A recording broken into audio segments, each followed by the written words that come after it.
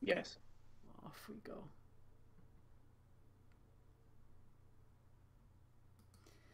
Good morning, everybody, and welcome to another SACPA session. SACPA acknowledges that this event takes place on the lands of the Blackfoot people and Métis Nation of Alberta Region 3, and we pay respect to their past, present, and future cultural heritage, beliefs, and relationships to the land. SACPA is very thankful for the continuing support we receive from the University of Lethbridge, Shaw Spotlight, and the Lethbridge Herald. We're very happy to have with us today Shaun Fluker. Thank you for joining us today. The topic is Alberta allows for public participation in resource development, but what are the parameters and who are deemed stakeholders? Shaun Fluker is an associate professor in the Faculty of Law at the University of Calgary. His research includes examining legal frameworks, governing public participation, and transparency in resources and environmental decision-making. He has written extensively on procedural and substantive rules governing access to legal processes, judicial reviews, and access to information. His article, The Right to Public Participation in Resources and Environmental Decision-Making in Alberta, provides a critical assessment of these issues, specifically in relationship to the AER and its predecessors, and he writes frequently on current developments in public participation at the Faculty of Law's blog. Thank you so much for joining us today, Shaun, and we very much look forward to your talk. Okay, thanks, Annalise. Actually, it's Shaun Fluker. Fluker. I should have gone over the pronunciation first. That's okay. Not an issue. So thanks for having me, everybody. I'm very pleased to speak on this topic. It's a topic that certainly worked with for many years in a number of capacities, as Annalise has described. So I hope that this session is informative to folks who want to learn a little bit about public participation in energy and environmental issues generally, but also more specifically in relation to dealing with the Alberta Energy Regulator. So if I can just get you to switch to the second slide, okay? A quick overview of what we're going to do this morning. I'm going to say a few words about what public participation is, why it's important in today's society. Really just say a few words about the history of public participation in Alberta in relation to energy and environmental decision-making. And then slowly make my way more specifically to public participation at the Alberta Energy Regulator. So I'll say a few words more about participation and giving public input into policy making at the government level. And then we'll get more specifically into participating in decision making at the Alberta Energy Regulator level. And that will take us into a discussion about these things called statements of concern, which is really a key aspect of participating before the AER, as I'll call it, for the rest of the session here. So on to the next slide, Annalise. Okay, so what do we mean by public participation? Well, I think, and hopefully most people here this morning have a bit of a sense as to what that is. I mean, very generally speaking, we're talking about giving members of the public an opportunity to have a say or influence the exercise of public authority or state decision-making power. And so we could be talking about public participation in a wide range of contexts. It doesn't necessarily only arise in the context of resource development and environmental issues. I mean, any aspect of public governance has some component of public participation, typically anyways, attached to it. But the general parameter stands. And so, why is it that we seem to be really focused on the adequacy of participatory entitlements these days. Well, one reason that's not on my screen is really, I think, just sort of the rise of social media and the internet generally, and the fact that there's so much information out there that I think in some cases that just spurs people to want to have a say or get involved, and that's part of the reason I think why public participation is maybe sort of seems more pertinent these days than maybe it did 10 or 20 years ago. But the truth of the matter is that public participation has been an important aspect of public governance for decades. I mean, it goes back to the 19th century and railway building and the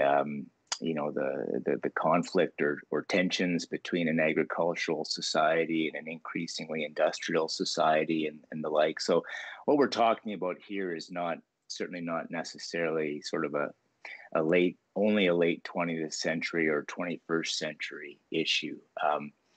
And why it matters, the items I have on the screen in terms of democratic deficit, social license, fairness, accuracy of decision-making, et cetera, those have all been part of the conversation here for decades.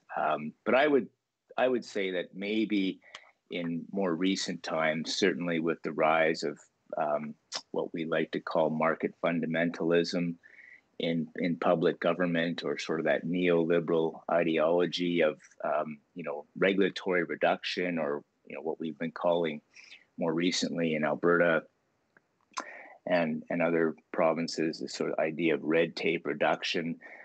The idea that as governments increasingly look at ways to reduce their regulatory scope, there still need to be avenues for people to have a say, give input into public decisions which they feel affect them or affect the public interest. And really the question of public participation often does boil back down to this question of who in fact does speak on behalf of the public interest.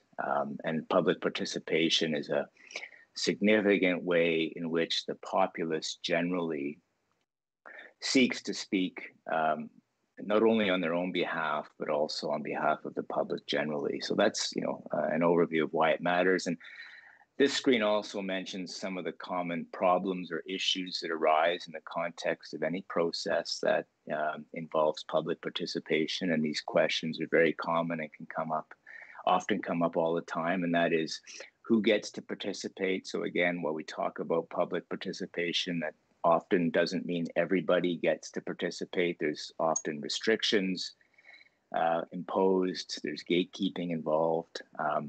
If you do get through the gate, what kind of participation are you afforded in terms of, for example, do you get to speak directly to a decision maker? Is it indirect through written comments? Do you get to question other participants? Do you get to question the decision maker itself? What's the parameters for that discussion? In other words, what exactly do we get to talk about or give input on? These are all decisions that have to be made or should be made in the context of any process which seeks to invite public participation.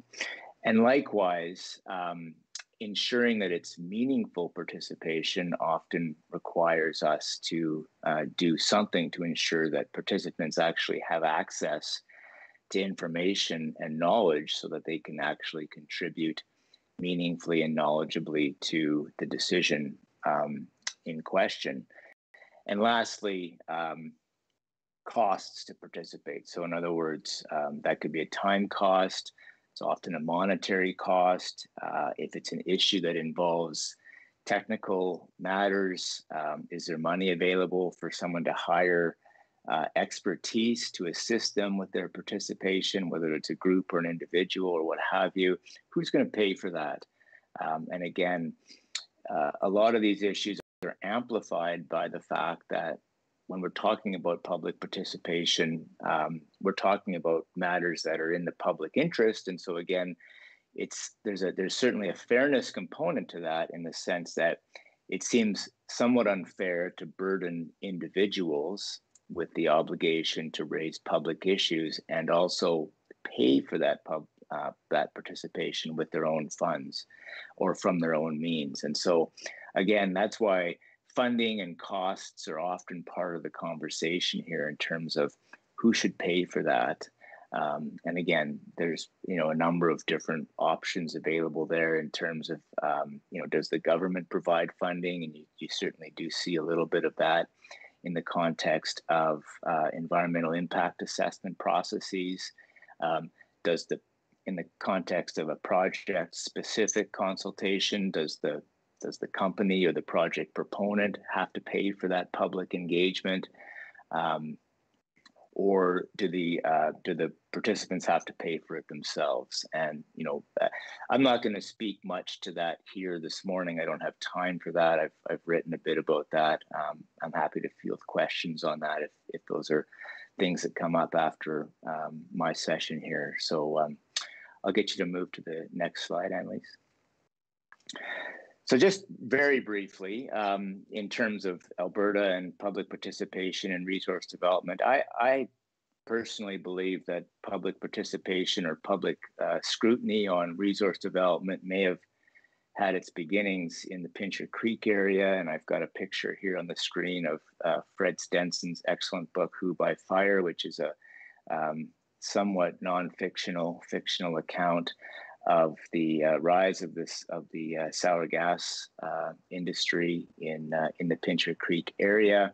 And again, this conundrum, or this idea of, in a province where the oil and gas industry has led to a lot of wealth and an increase in standard of living, why on earth would the citizens of that province ever want to speak out against the golden goose, or look to cook the golden goose, as we like to say?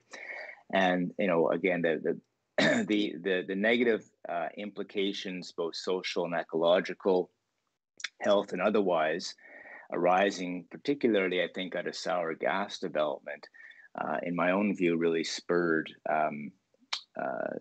closer public scrutiny on resource development and decisions made in that context in the province. And then I think many folks, I suspect here this morning, will be familiar with the fairly extensive policy consultations done in Alberta in the 1970s concerning the Eastern Slopes. So again, if you go back to that 1960s, 1970s era, we see a significant incursion of industrial pressures along the Eastern Slopes, whether we're talking forestry, water, coal, oil and gas, recreational, etc. And the government of the time conducted several public engagement consultations on land use along the Eastern Slopes. And so I've just got a picture here of the 1984 Eastern Slopes policy, land use policy, which actually started as a 1977 version. And again, just that sort of rise of sort of public engagement in resource development, land use policy making. And of course, early 1970s is also the time frame when the coal policy, the infamous 1976 coal policy, came into being as well. So that 1970s era, very highly, public, lots of public engagement on broad issues. And that's also when environmental impact assessment as a process really came into being in Canada generally, not just in Alberta. And the last picture on this slide is a book written about critical assessment of environmental impact assessment processes. And again, as we moved from the 1980s into the 1990s, we saw, particularly in Alberta, and I think in other provinces as well, but it seems to have been very prominent here, a definitive shift away from welcoming the public into some of these decisions. And so again, some folks in the session this morning might remember the controversial Alpac pulp mill public hearings in the Athabasca region from the late 1980s. And that book here, Winning Back the Words, is in relation to those hearings. And again, I think that's really a threshold point from my own research that demonstrates that that's when the Alberta government and Alberta regulators like the AER really started to restrict the ability of just anybody to participate in their proceedings. And so I'll get you to move to the next slide, Annalise.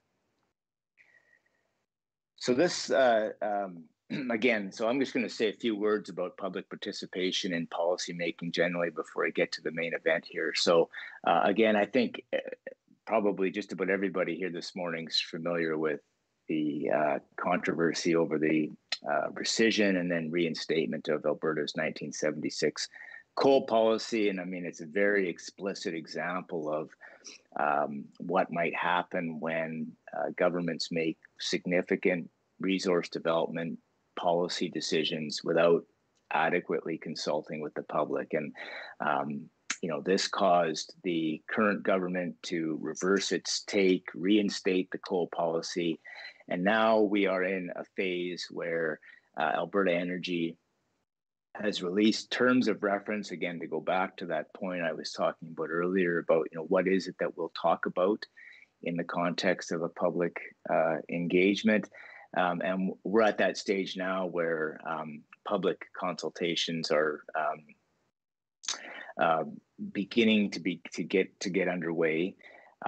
So yeah, again, I think the coal policy is just a good example of the risk governments take when they make major or significant resource development policy decisions without providing a means for public input or public participation or consulting generally with people, particularly on these very large, significant issues like coal mining along the eastern slopes, which has decades of history associated with it. So next slide, please. And again, the coal policy is a bad example or an example of bad public consultation. An example of, I think, better public consultation is, of course, the regional land use planning process that the Alberta government has been engaged in for more than a decade now. It's certainly stalled, but if you go back to 2010, 2012, regional land use planning under the Alberta Land Stewardship Act was all the rage, and Alberta managed to put together the Lower Athabasca Regional Land Use Plan, which is the area governing the oil sands in the north, and as well in the Lethbridge region, the South Saskatchewan Regional Plan. And these plans are the product of, I would say, extensive public consultation. And on the screen here, I just have a balloon indicating, input on regional issues, feedback on proposals put forward, and then again on a draft plan, and then the final plan, et cetera. And so I guess it's not a perfect process, but I would certainly put forward the regional land use planning process under the Alberta Land Stewardship Act as an example of certainly more effective public participation than what we've seen in the coal policy. So let's get down to business here with the Alberta Energy Regulator. And so again, there's generally speaking, there's really two levels of public participation at the AER. And so, at one level is the AER typically invites public comment on new directives or rules or regulations that it proposes to regulate industry with. This tends to be, notice to the public, and then an opportunity for anyone who's interested to sort of submit written comments or give feedback on the proposal. And on the screen here, I've just got a picture of a blog post that I co-authored earlier this year in relation to part of what the AER is doing in relation to the unfunded oil and gas liabilities problem. And so again, in terms of all of the unreclaimed oil and gas wells, pipelines, facilities, what have you, and again, many of us be familiar with that problem currently in the province. The AER is slowly putting together or reworking its framework for how it's going to regulate industry to ensure that end-of-life liabilities are paid for and covered. And so again, some of these rules are starting to come out, and the regulator invites public feedback and comment on that. The deficiency with this process is rarely, if ever, does the regulator provide any response to that feedback. So in other words, I submitted a letter in relation to one of these rules concerning unfunded liabilities, and I didn't. There's really little acknowledgement of that. And one of the things that more effective engagement would do would be to collect all of the feedback, summarize it in some way, and then indicate to the public how comments were considered and whether they were considered or not considered, and provide at least a brief explanation for why the regulator either did or did not go a particular direction in relation to comments, positive or negative, received on these proposals. And that's probably one of the major deficiencies at the AER in terms of its public consultation with policy changes, is that there's often there's no feedback loop, if you like. And that's certainly something that other regulators do, in fact, do. So that would be a critical point that I would raise here in relation to the AER. Nonetheless, open to feedback. And next slide, Annalise. Getting more specific then to public participation in relation to actual specific applications. So again, I was just talking about public participation or opportunities to give input into general policies or new directives or the overall approach the regulator is going to take in relation to a particular area, whatever that might be. Usually when we're talking about public participation at the AER, we're talking about specific projects or applications. And so mostly what participants are looking for is some hearing or some decision-making forum where they get an opportunity to oppose something or provide expert evidence in relation to something, or just basically question the applicant in relation to some of the assertions they're making about whether something is going to be safe or not safe or what have you. And the next slide, Annalise. So, a key aspect of public participation in any decision-making process is notice. So in other words, it's hard to participate in a decision-making process if you don't know about it. And so notice is really an essential, effective notice is really an essential component of any meaningful public participation.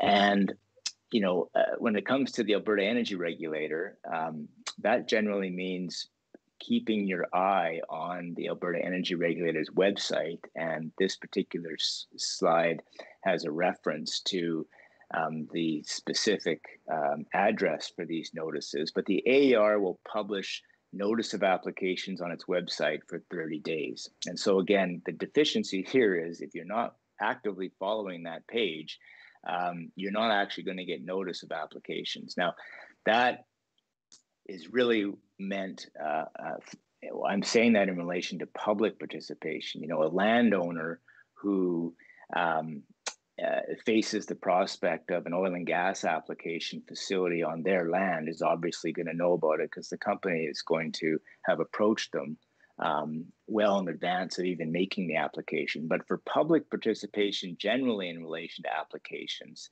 the public actually has to keep its eye on this website because the public itself is not going to get notice any other way. So next slide, please.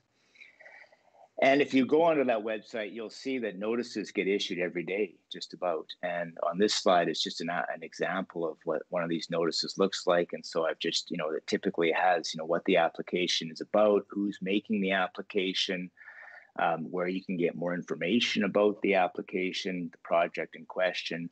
and how you participate. Next slide, please. So let's get specifically into how you would participate in a specific project decision. And so really the starting point for a member of the public is to file what the AER calls a statement of concern. And there's a specific process for how you do that, which I will provide in a minute. But the statement of concern process is the starting point. And so if you do not file a statement of concern, it is almost a certainty that you will not have any opportunity to give any input in relation to an application. So again, the notice is important because it triggers the 30-day requirement to file a statement of concern, and then step 2 is file the statement of concern. And so the next slide, if you will, Annalise, is really just a screenshot of a form that you can find on the Alberta Energy Regulator's website that you can fill out in terms of providing a statement of concern. I mean, the essential here is basically, who are you, what's your concern with the application, and what do you want the regulator to do about it? That's the basic essence of what you're asked to provide. Next slide, please. The key with public participation in specific project decision-making at the AER is this question of are you directly and adversely affected? And this, again, is a test for participation, or standing, as we call it in legal circles, which is, common across various regulatory frameworks. But in relation to the Alberta Energy Regulator, a person who files a statement of concern has to demonstrate that they may be directly and adversely affected by that project. And that's typically construed in a very narrow way. So in other words, a member of the public who cannot demonstrate any sort of personal impact on them in relation to a specific application is frankly going to have a very difficult time meeting this test. And this is one of the reasons why the AER actually doesn't hold very many public hearings anymore in relation to resource project decisions. And so I'll just get you to go to the next slide, Annalise, as we're moving along quickly here. Again, the AER has a website, a web page on its site that lists all of its statement of concern decisions. And I've got on the screen here a screenshot from yesterday. They come up just about every day. And the majority of these statements of concern, next slide, please. The AER will respond to a statement of concern filer indicating, look, we received your statement of concern. Here's our response to it. And again, these letters are now published on the website, which is certainly an improvement from years past.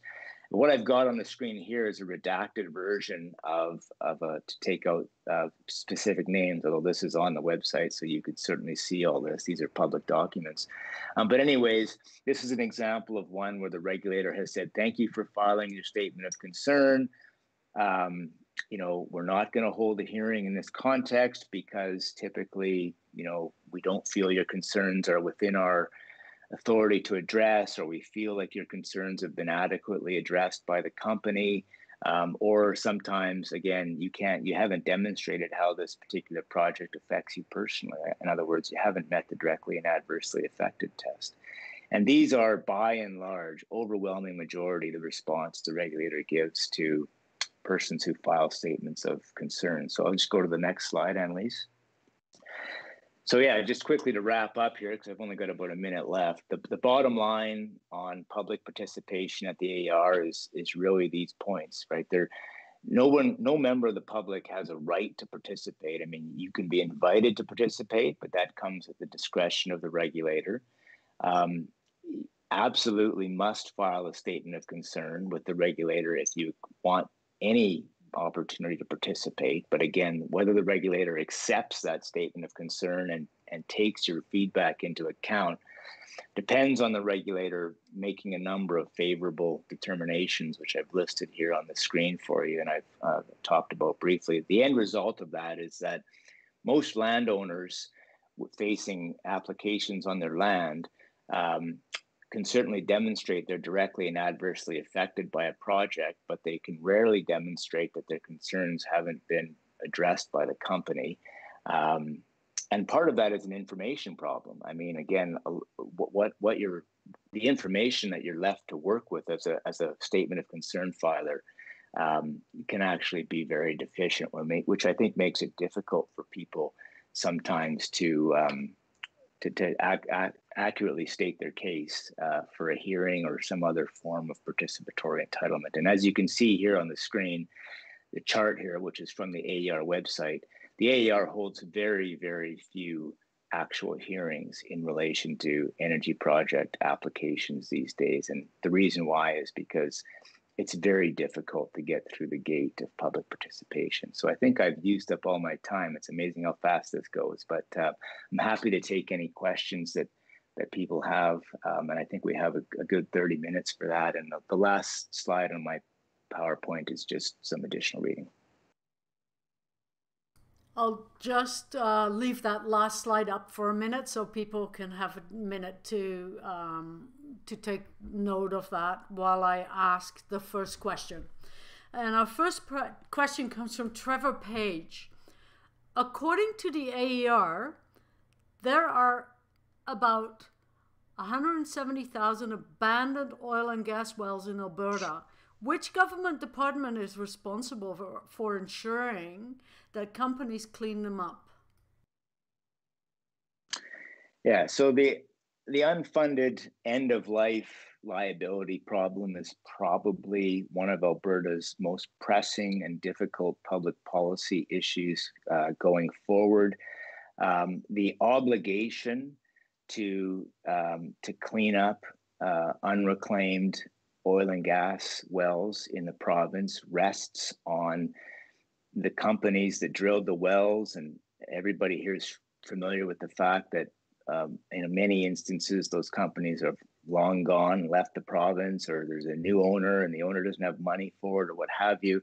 And the deficiency is that, to put it bluntly, again, the government of Alberta in the late 1980s and early 1990s made a policy decision not to require companies to post security or bonds to pay for that cleanup. And so they've always sort of just allowed that liability to be kicked down the road, if you like, until there's nobody left to pay for it. And so that's why we've seen primarily federal money find its way into Alberta, and the Alberta Energy Regulator is in connection with the Department of Energy, Alberta Energy, is overseeing and managing this distribution and spending of that taxpayer money to have oil and gas wells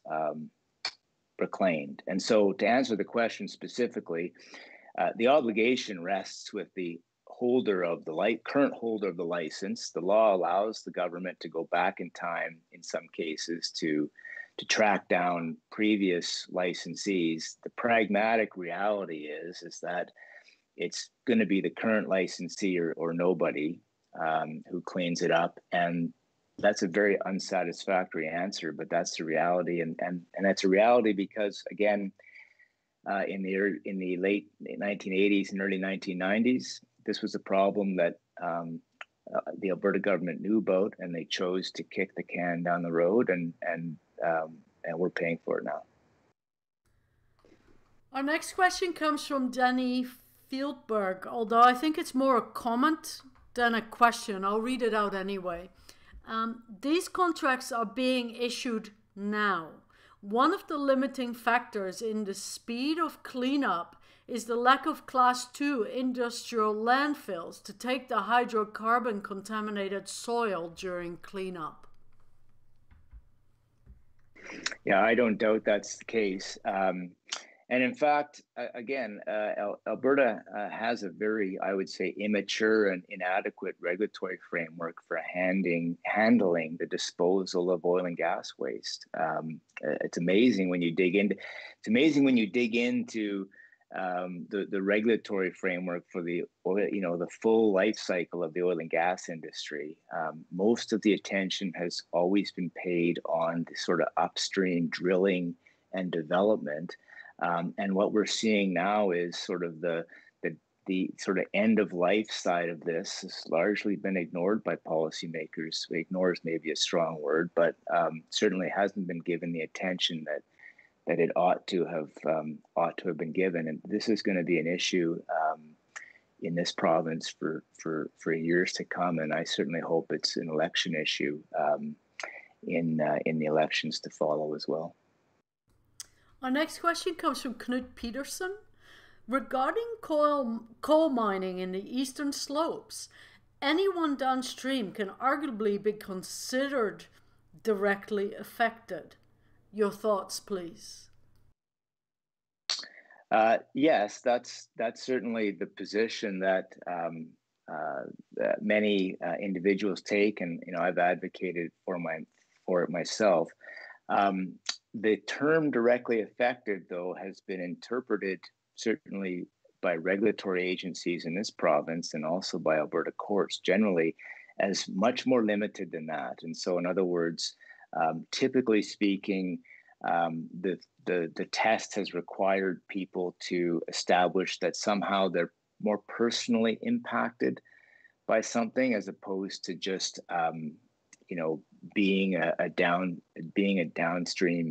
or residing or working or recreating downstream from a coal mine. You typically have to establish that there's some personal impact, and many people can establish that, but many people have difficulty with that. And again, it's a test that is largely based on the evidence that can be put forward, and it can often be a difficult barrier to overcome.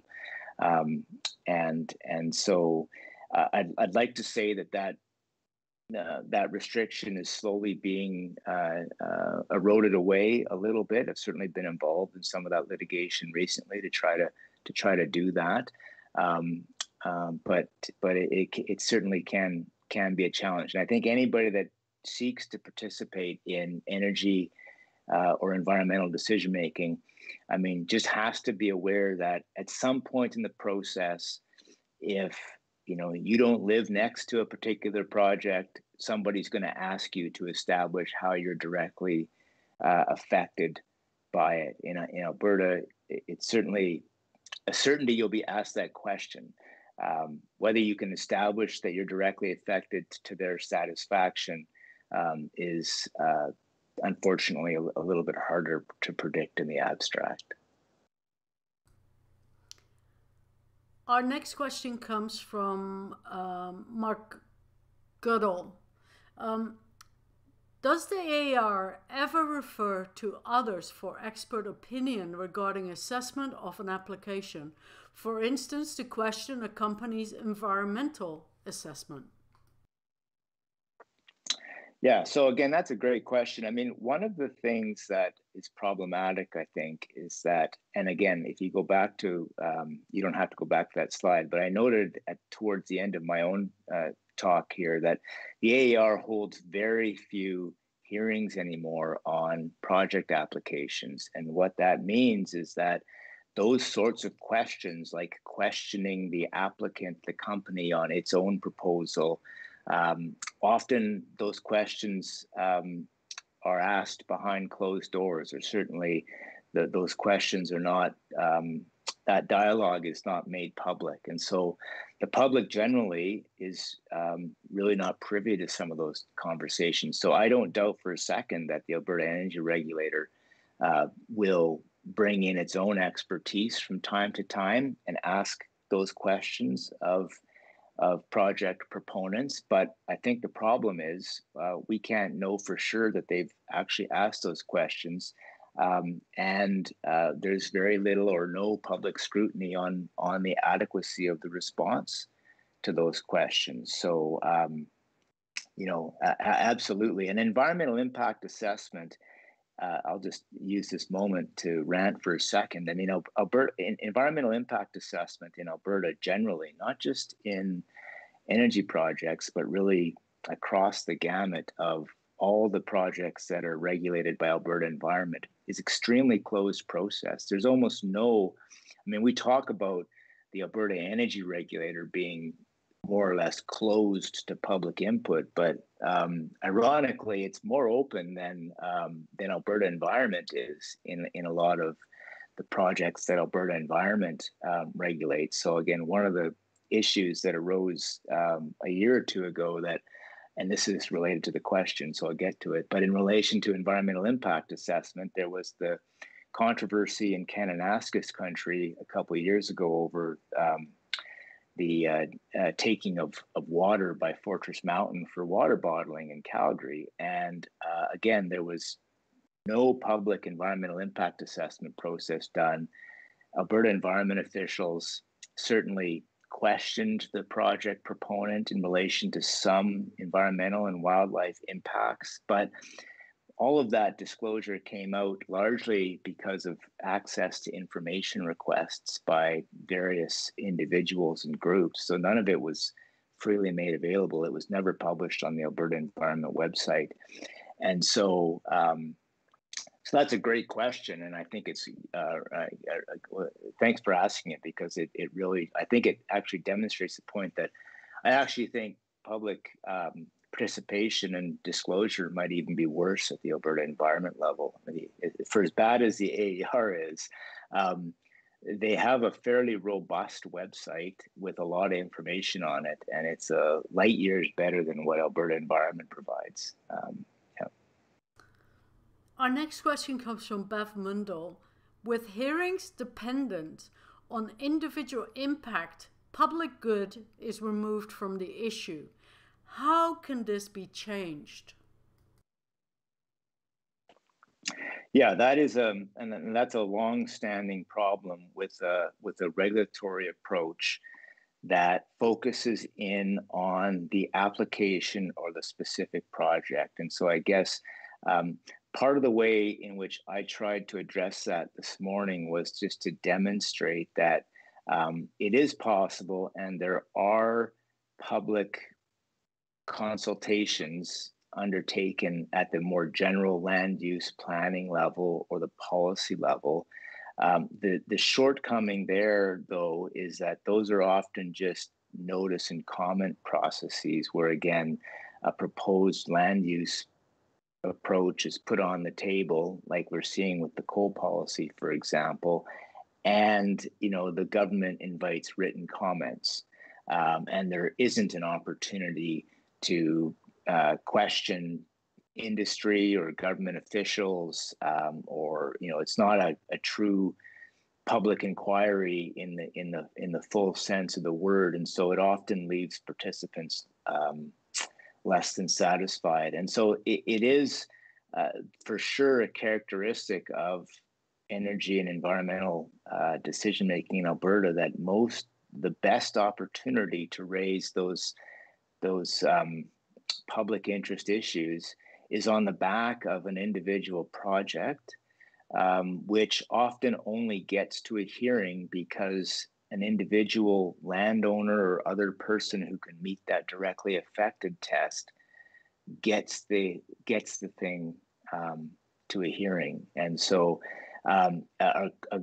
there's countless examples of that, and the most recent one that I'm familiar with, for example, is, and it's relevant to the sort of southern Alberta area, is that the Alberta Energy Regulator just last month announced that it's going to hold a hearing in relation to the proposed transfer of licenses from Shell Canada to Paraday Energy in relation to its Foothills sour gas assets, both in Pincher, west of Calgary, and in the Caroline region.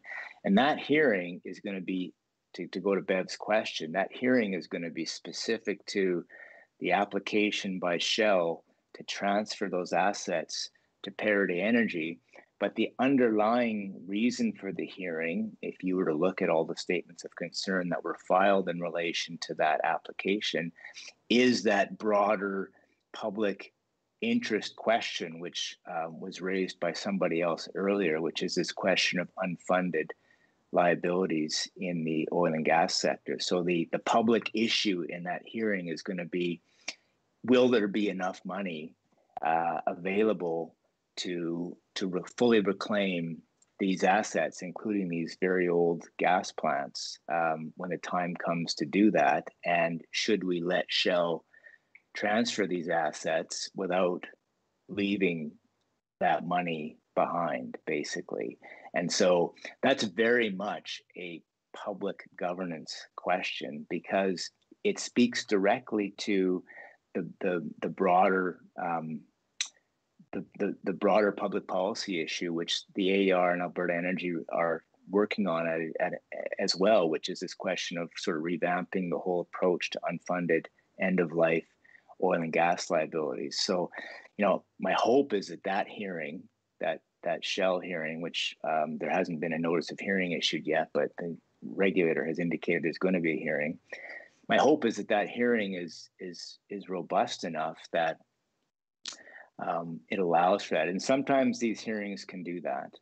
But I agree fully that often these individual project hearings, the reason for them, if you like, the elephant in the room is a broader public issue question that there's just nowhere else to raise it. And I mean, that goes back, I think, to one of the things I pointed out early in my slides, which is, the interest in public participation these days is really a democratic deficit, in the sense that there are no other available forums to knowledgeably raise these questions. And so it's a conundrum that remains to be resolved. Our next question comes from Laurie Schultz. Can you discuss the implications of the lack of ability to participate in or submit one's concerns to the AER or to any regulatory body on democracy as a whole, and what actions can be taken? Yeah, so I mean, and again, there's lots of examples of this, but I like to demonstrate or use the coal policy rescission as an example of what happens when adequate opportunities are not provided for public input. And so again, I think it often leads to either civil or uncivil disobedience. Again, just maybe to look to the west, to our province to the west of us, there's certainly been in the news recently the protests and the arrests made in relation to the Fairy Creek logging on Vancouver Island. And again, that's a direct result of decisions being made in relation to resource disposition where opportunities were not given for adequate public consultation and engagement, at least, at the outset.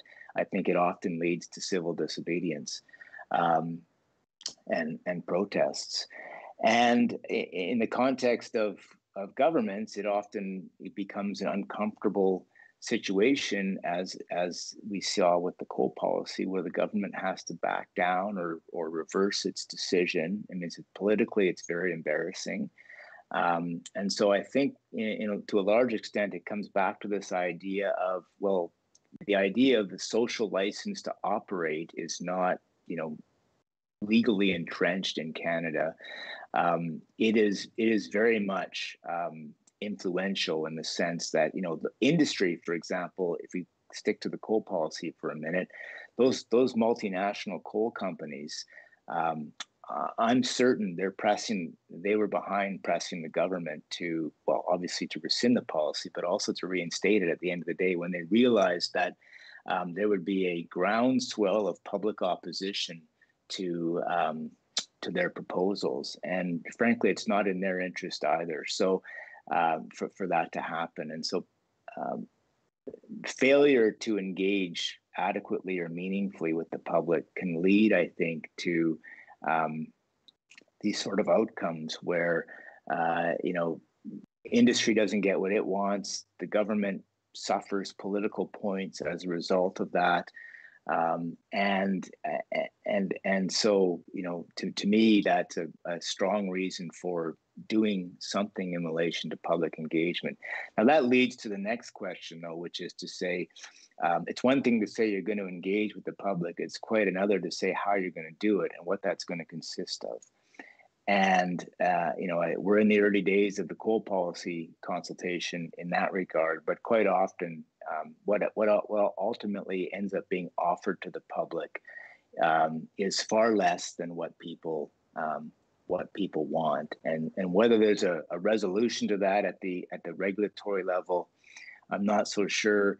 I think ultimately some of that has to end up in broader political processes, and I think that it certainly. I'm surprised it hasn't happened yet, but I think sooner rather than later, we need at the political level a push to drastically reform how Alberta approaches public participation in resources and environmental decision making. Again, if you go back to my brief overview of the history earlier this morning, a lot of decisions were made behind closed doors and in a secretive fashion to slowly sort of close opportunities for public participation in these matters. And so the regulatory framework that we currently work under reflects those decisions even today. It's been that way for the better part of 20 or 30 years. And there's only so much that can be gained by litigating these issues on a case-by-case basis. And I've done some of that, so I can tell you it's a very slow process. And even when you win or make gains, it's not nearly as effective as a much sort of broader policy or law reform initiative. But we need a government that's willing to do that, and people in that government that bring that to the table. And Alberta has had, unfortunately, few. No doubt, it's one of the negative side effects of having the same party govern you for the better part of half a century. Our next question comes from Knut Peterson. Alberta politicians like to say we have a world-class regulations without effecting enforcement, however. That seems like a hollow statement. Yeah, well, I mean, again, I think that I wouldn't disagree with that.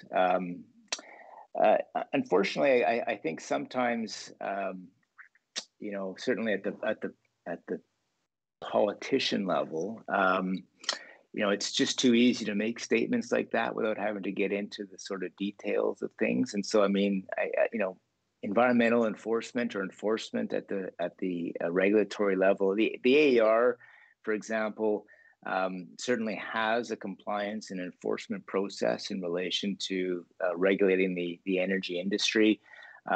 It would be constrained by the number of people that it budgets to do that work, and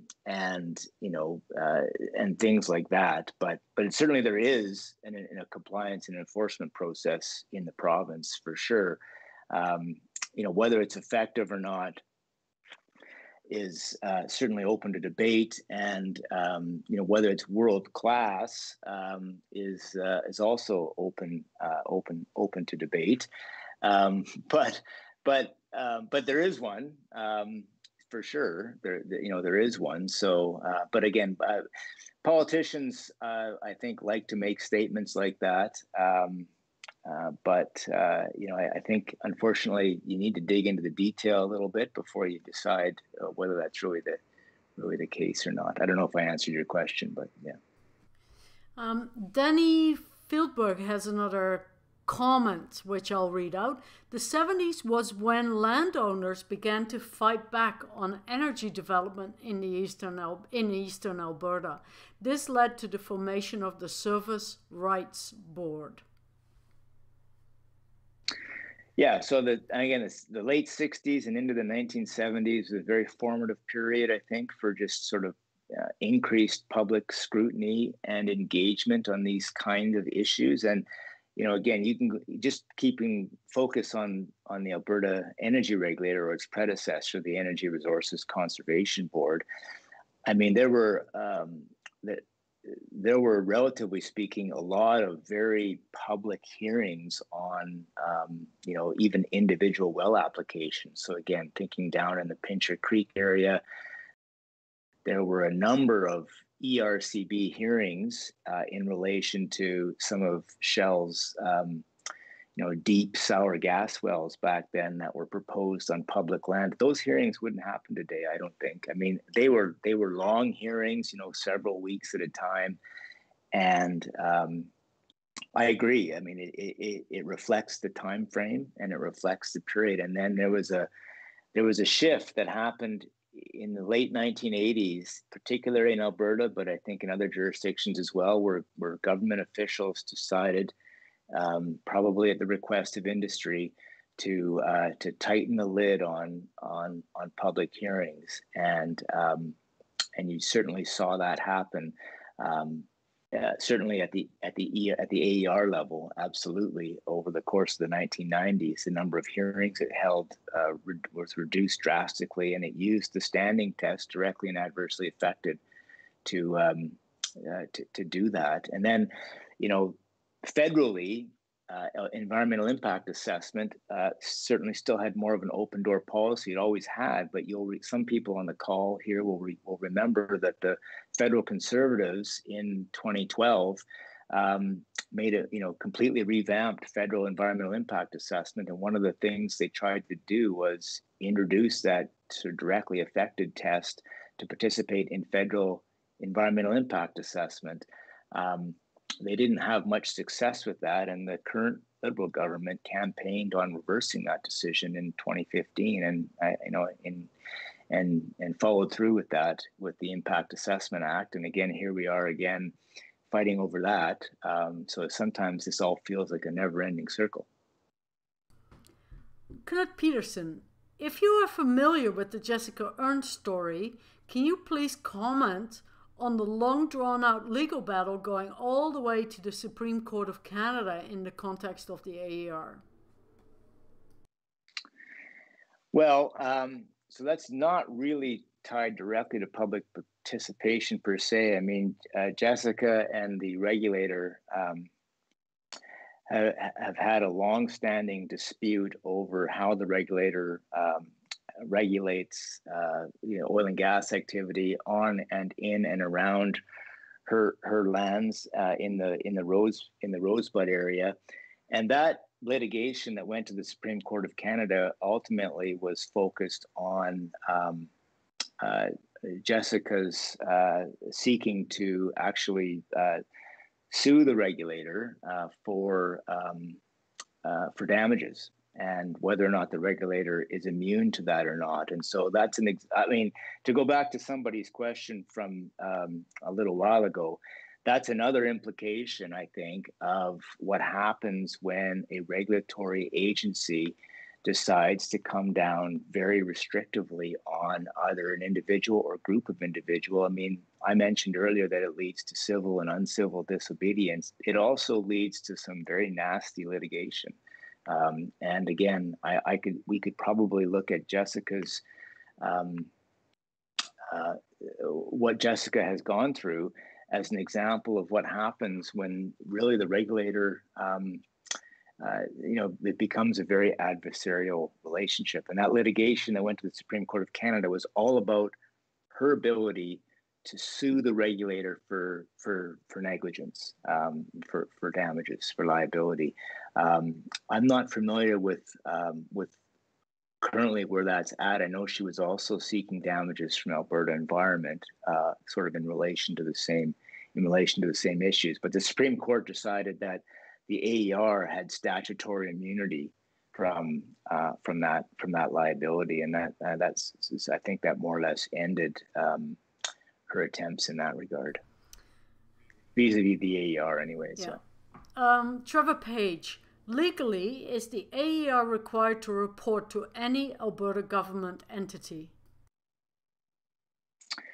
Well, the AER is directly accountable to the Minister of Energy. So the accountability link there is going to be to the minister. and via the minister to cabinet generally. But no, if I understand the question correctly, I mean the AER does not necessarily have reporting obligations to all aspects of government, and the reporting obligations it has will be those that are imposed on it by its governing legislation. So, I mean, it will have reporting obligations in relation to, certain aspects of its regulatory functions, but it's directly accountable to the Minister of Energy, for sure. I'm very aware of the time. We're right on 11 o'clock. We have two more questions in the queue. What is your time like, Shaun? Are you able to quickly answer those questions, or are you on a time constraint and should we wrap up? Oh, no. You ask the questions, no problem, okay. For sure. Yeah. Laurie Schultz, what are your thoughts regarding younger generations? Will they have the momentum or effect to change ineffective regulatory processes? Shall I read that again? What are the thoughts regarding younger generations? Will they have the momentum or effect to change ineffective regulatory processes, etc.? What are your thoughts? Well, we're getting outside of my expertise for sure. But for what it's worth, my thoughts are, again, I think the younger generation is very adept and savvy at using things like social media. I mean, there's lots of examples of that where, some well-timed social media posts, whether it's on Instagram, Twitter, what have you, spur or lead to a broader, movement or public position on a particular issue. I mean, we saw that, I think, even just recently here, Southern Alberta, in relation to the Kananaskis Conservation Pass, for example, with, and I wrote about it recently on ablog.ca, where somebody noted that the off-highway vehicle area of Kananaskis was excluded from the pass. I mean, that's a great way to engage the public. The downside to that, I think, and this is where I'm really outside of my element here, so take this with a grain of salt, but the downside to that element might be that the effectiveness of those mechanisms dissuades or, doesn't, people don't follow through with that and continue into, more traditional forms of political action, because ultimately some of that has to find its way into, people being willing to enter the political realm to make changes and run for office, for example, and what have you. So I know there's a lot of studies being done on the extent to which the extensive use of social media and other forums by younger generations is going to have an impact there. And I'm really not in a position to comment on that, other than to note that I'm familiar with that. But yeah, so far. Okay. Our last question comes from Beth Mundell. How would a good regulator look? Would it be government funded? How would the current situation be avoided? Any good regulators come to mind? Yeah, good question, Bev. So, I mean, for sure. One of the things that's in the back of the room with the Alberta Energy Regulator is that it is funded largely by industry. And so, again, that's a constraint, right? I mean, basically, if you're looking for true, let's just use the word independent regulatory functions, there's no better way that we know of than to fund that institution with public money and make it accountable to the public. And so, that's certainly a disturbing trend, I think, generally in regulation. Other agencies that come to mind for me that actually still have industry funding, but, seem to, I think anyways, come across in a much different light to me would be like the Alberta Securities Commission, for example, which regulates the capital markets.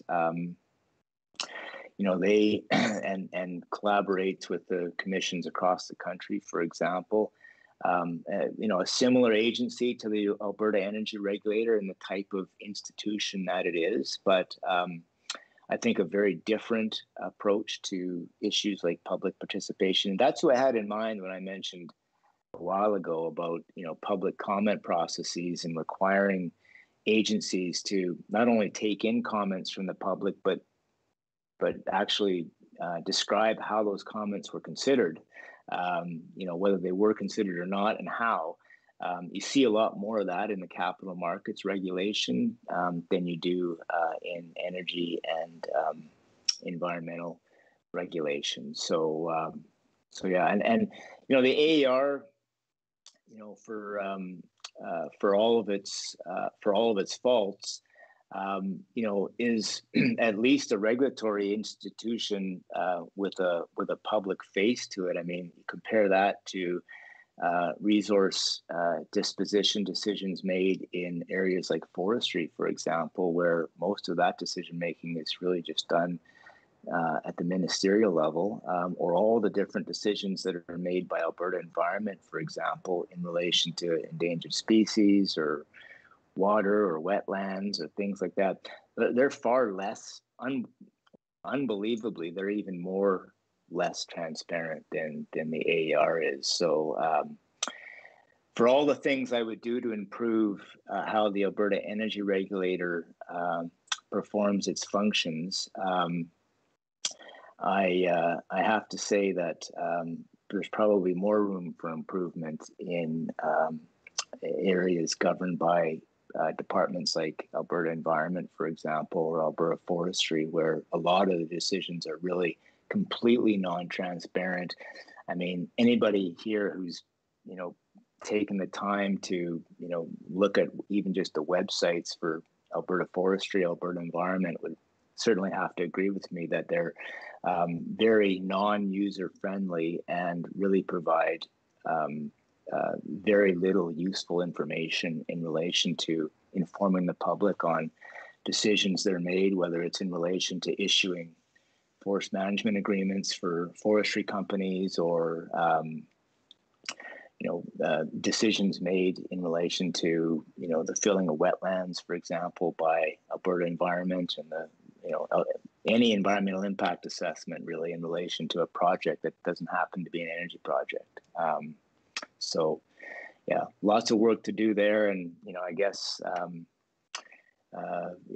maybe one of these days I'll have to think about running for office or something to sort of make some of these changes. They really do. It needs an overhaul at the policy and legislative level for sure. And it's a problem that's 20 or 30 years in the making in this province. So yeah. Okay, well, thank you very much for your time today with us here at SACPA, Shaun. And before we finish this session, do you have a take-home message for our viewers? Well, I think I sort of just gave it there a second ago, which is that it's a huge issue, and it requires significant legislative and policy reform to get meaningful public participation at various aspects of energy and environmental decision making. In Alberta, there's a number of layers to it. It can be, unfortunately, very confusing to folks who don't follow it regularly, whether you're talking federal environmental impact assessment or provincial environmental impact assessment. The approach to public participation varies significantly between sectors, whether it's forestry or oil and gas or recreation. And so, yeah, it's a difficult area to stay on top of. And the Alberta Energy Regulator, like I said, for all of its faults, I mean, at least there's a fairly detailed website there. It's pretty clear what the regulator is supposed to regulate, even if you don't agree that they do a very good job of it. And increasingly, I think the policy issues are becoming, more more focused in the sense of, again, I think it's very clear in Alberta, we're looking at a number of years of, dealing with the end of life liabilities issue in the oil and gas sector and things like that. So, but yeah, there's certainly lots of work to be done. Thanks for having me. Yeah, thank you. And for our viewers, I hope you join us next week. We have Najib Mango, Immigration Matters, Why Canada Supports Immigration. So that is next Thursday at our same time at 10 a.m. And I hope you join us then. And thank you again, Shaun.